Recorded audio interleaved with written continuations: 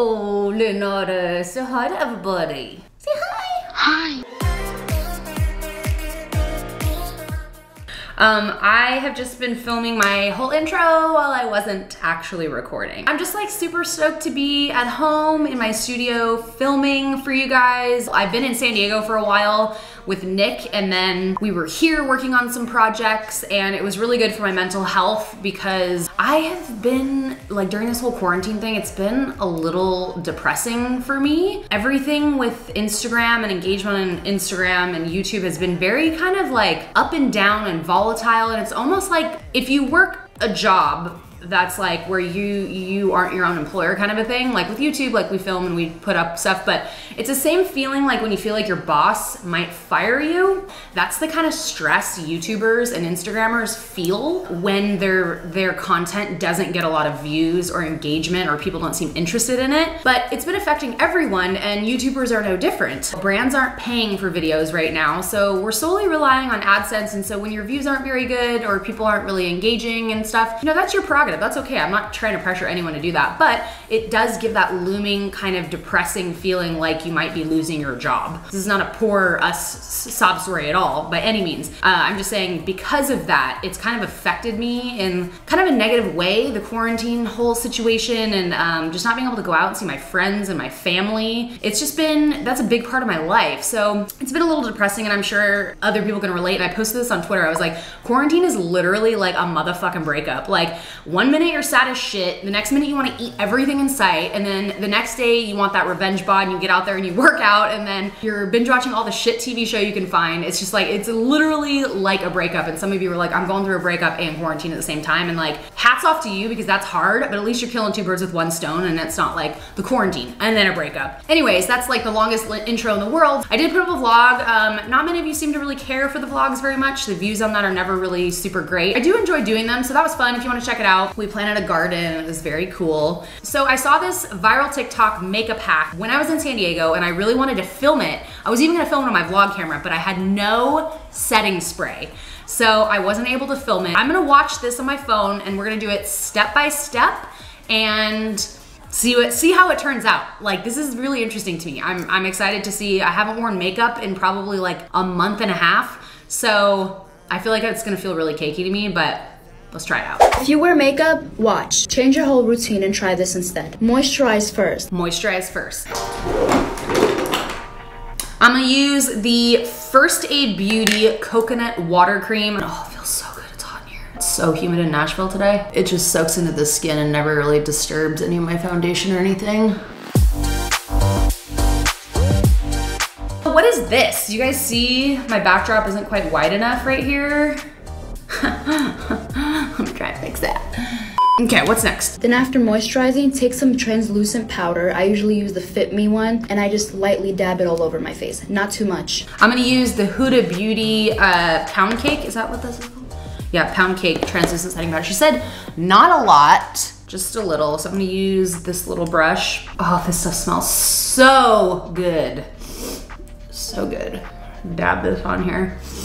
Dude, I am on season 6 of 90 Day Fiancé. I feel like I have only been talking about 90 Day Fiancé and nothing else, but I love Fernanda in this season. Do you guys know she's the one from Mexico? I freaking love her. I think she's a little immature, but I mean, who isn't at her age? She's 19. Like, I really like her. I think she's freaking awesome. Who I don't like, I don't even remember her name, that's how much I don't care, is the chick from Indonesia.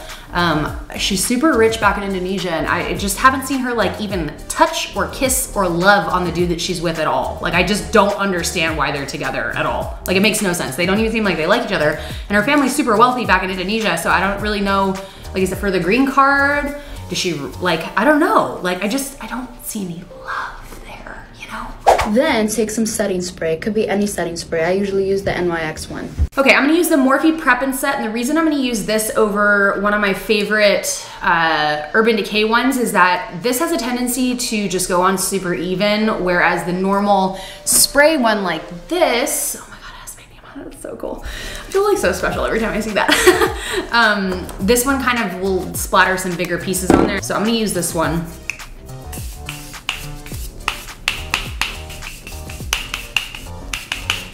Also, wait for the setting spray to dry first. Wait for the setting spray to dry.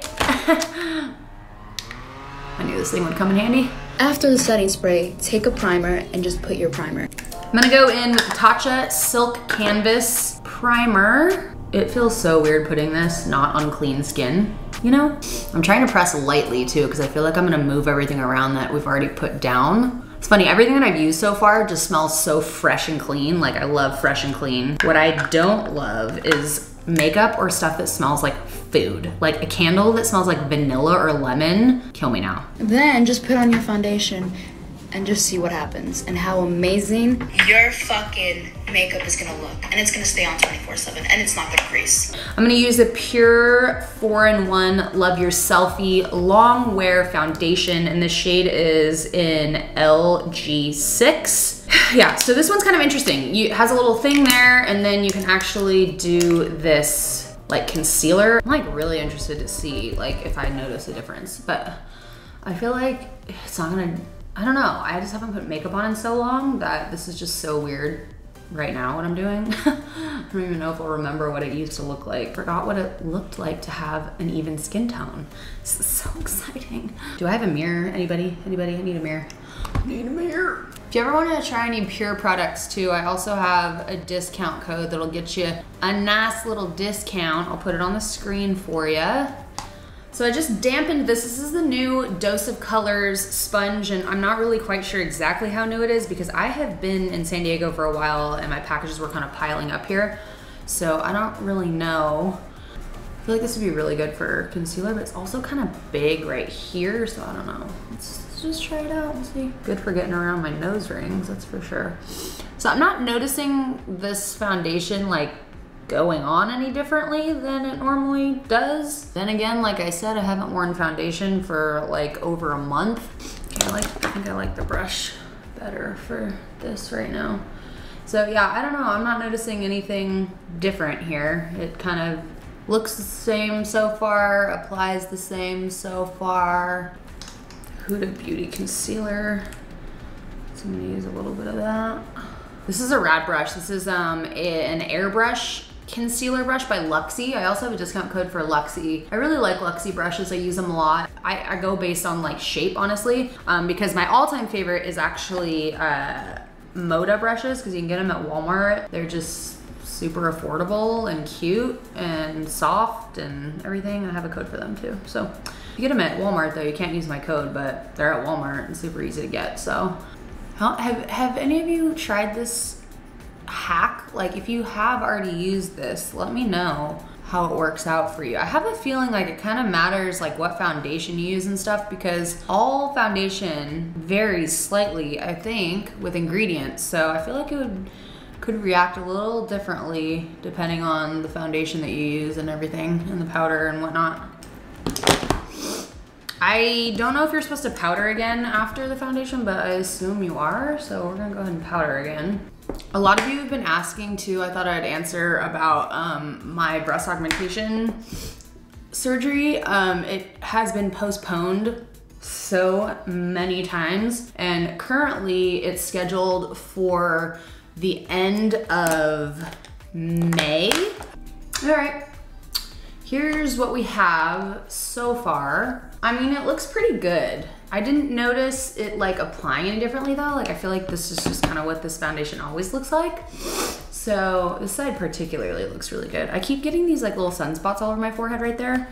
I want them to die. I am going to do my eye makeup, and I think I'm not gonna film it because I just kind of want to zen out and like do my makeup and not worry about my battery dying or anything like that, because I haven't done my makeup in like a month and I just want to kind of enjoy it. So I'm not gonna film it, but I'll be back. We will do the face makeup and see if that like kind of messes with anything or just like kind of how it works, and then see what we think. 75 years later. Okay, so I did a little bit of eyeshadow, and by a little bit I mean a lot. Okay, so let's do a little bit of contouring, blush, etc., and see how we do. I'm gonna go ahead and use the Too Faced Milk Chocolate Matte Soleil. The skin is still looking pretty good, the base. It is creasing around my nose a little bit here.